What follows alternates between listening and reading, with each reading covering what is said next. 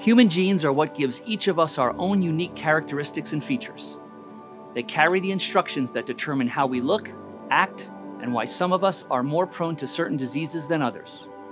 Researchers studying the incredible field of human genetics are learning more every day, not only about how our traits are determined and passed down, but also how to identify the genes that contribute to diseases in the human body and the methods needed to prevent them. These scientific breakthroughs are already making an impact on 21st century medicine with personalized genome testing and the first generation of genetic therapies. And it all starts here in our labs, where our researchers in the genetics department were recently ranked an incredible #2 in the nation. This is where scientists like Drs. Mustafa Tekin and Stefan Zuckner are world leaders in discovering novel genes for rare genetic diseases and are working on several gene therapies that will soon reach patients. There are thousands of rare diseases, and my job is to try to come up with a diagnosis and start treatment. Many of these conditions are very severe, so we need to really know how a mutant gene is leading to this disease. My lab right now is trying to discover new genes that are mutated that can cause these clinical conditions. Such an example is a severe genetic condition called Canavan disease that affects the brain. Recently, a local case diagnosed with Canavan disease in South Florida was able to be a part of a clinical trial that a gene therapy was utilized. The child is still alive and showed great progress. That's why philanthropy is important. It's the most important driver of research in these diseases. Genetics is one of these fields that really is transforming medicine. As geneticists, what we can do is potentially go in a person and provide medications that modify how your genes act.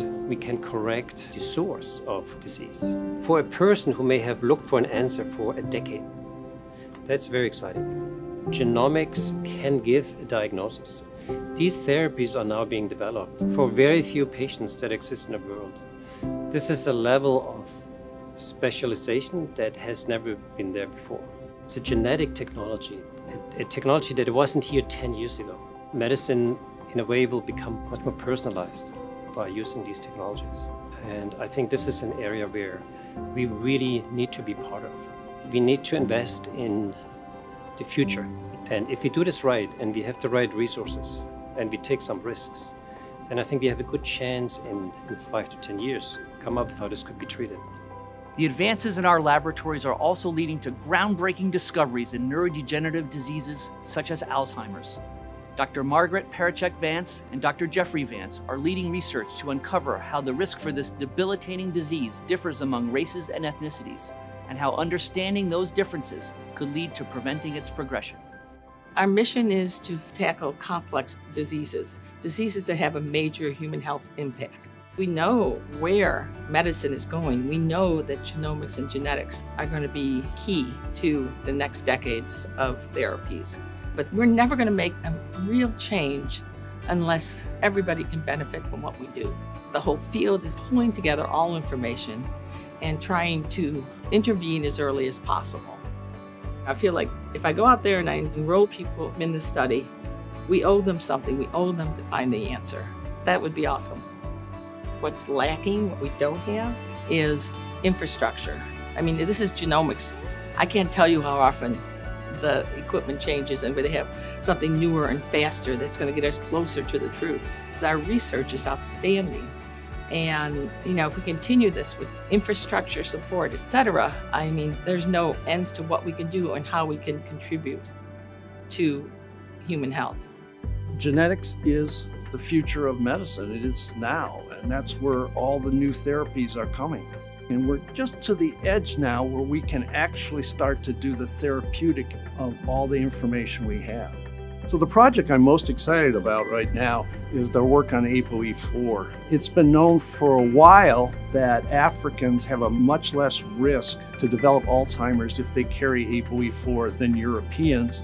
So our group was able to show that it's the region around ApoE4 that's controlling this protective effect. When we narrow down that small area, we'll have a therapeutic target that will lower the risk for the majority of people carrying ApoE4, and that is the major risk for Alzheimer's.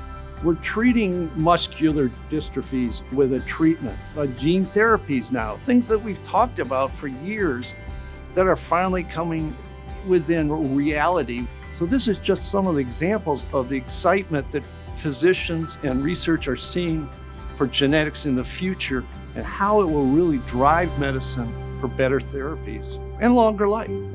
That's very motivating. It's very exciting. Our researchers are also moving quickly to pioneer personalized medicine techniques that will advance our understanding of certain diseases. Dr. Jacob Macaulay is using large-scale genomics, storage of millions of samples, and medical records to study disease outcomes for entire communities. We have this vision of precision medicine, which means tailoring treatments and therapies at the individual level. So in order to enable that, we really have to understand the biology of disease from all walks of life. It's understood now more than ever how important it is to include individuals from all backgrounds to really have that impact and make precision medicine a reality for all individuals.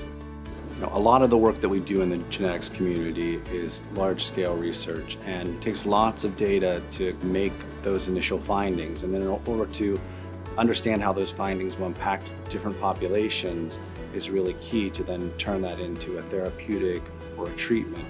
Many clinical trials aren't really being performed in diverse populations for numerous reasons, but that's one of the things that we want to also help to enable. With philanthropic partnerships and philanthropy, I think it gives us the opportunity to help build that infrastructure that's essential to all of our research goals and really translating precision medicine to reality within UHealth. The growing ability to detect and edit human genes raises important ethical questions for people and communities.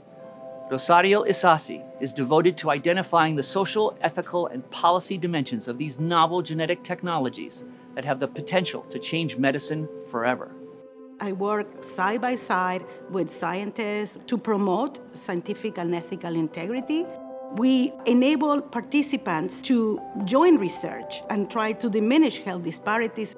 If something we have learned from the past is if we don't invite everybody at the table, we cannot have therapies for them. And health disparities and health inequity will continue to prevail. When we make sure that at the table they have a very diverse set of participants, that means that the discoveries of the future will be tangible for them. How we thrive is acknowledging what we can do better. And we look at the future by recognizing the histories of loss, of disability, of suffering, or exclusion, of exploitation, is raising this awareness. So we understand why participants enroll or do not enroll in the studies, understanding that context. So one day, nobody will ask me the question of why a bioethicist does. It will become very obvious. The field of human genetics and genomics is undergoing a period of dynamic growth. So is our commitment to finding novel and effective treatments for genetic disorders. We are continually pursuing cutting-edge ideas that will improve the health of humanity and the quality of life for so many of us. We look forward to partnering with you to continue developing this revolutionary and life-changing medical technology.